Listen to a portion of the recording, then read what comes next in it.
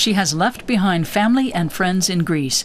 Now Despina Panagiotopoulou wants to make a new start in Germany. For the past few weeks, she's been taking part in a language scholarship in Frankfurt. A visit to the employment office is part of the program. In her home country, she presently has little chance of finding work as a mathematician. The 23-year-old spent the past year sending out job applications without success. No reply, not even an email, nothing. I don't know.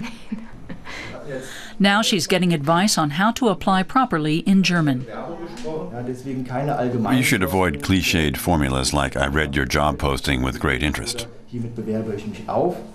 And then the right job will hopefully come along. She's got a degree but can't find work. And here in Germany, we can't find people to fill our jobs. Well, that's ideal. It gives people like her a chance to develop. Of course, we can't address our entire shortage of skilled workers with 1 or even 18 people, but it's a first step. The Metzler Foundation has brought 17 young people to Germany. Guten Morgen, meine Damen und Herren. Und wie geht es Ihnen heute Morgen? They come from Greece, Portugal, Spain, and Italy. They know a little German. After 4 months of intensive language courses at the Goethe Institute, the young graduates will be ready for the German labor market. I can make my room nicer by painting the walls. They are engineers, computer scientists, and biochemists, and all well educated. Now they'll finally get the chance to work in their fields.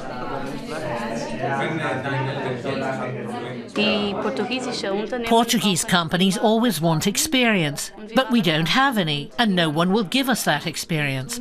I said, okay, I'll try Germany, because Germany also has many companies.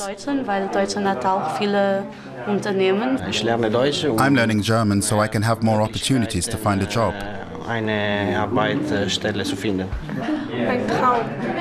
My dream is to work here, to have a career, and perhaps raise a family here.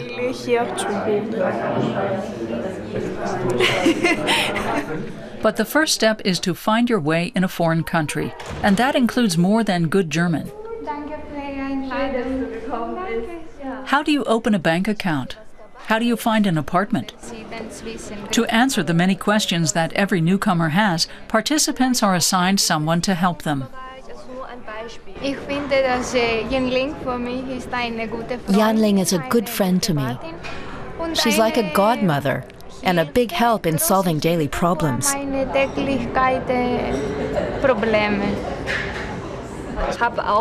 I had more or less the same experience as when I came to Germany. It was all foreign to me, and all I'd learnt was the language. The idea for the program came about here at the Metzler banking house in the middle of Frankfurt's financial district. The bank has been around since 1674, and it is still in family hands. Today, it's headed by Friedrich von Metzler in the 11th generation. And just like his ancestors, he's keen to take on social responsibility. The scholarship program is part of this. This is practical European help for young people. They gain professional experience. They're no longer just graduates. They can go on to help their countries later, either by working there or by working here. Von Metzler is always looking for more sponsors. A scholarship costs 10,000 euros. There are 17 people in the second year's group. Almost all graduates of the first year's group found employment in Germany. That's what these young people want too.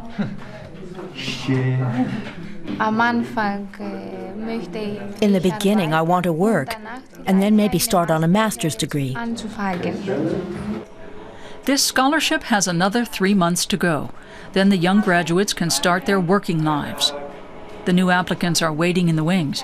The next scholarship program starts in the autumn.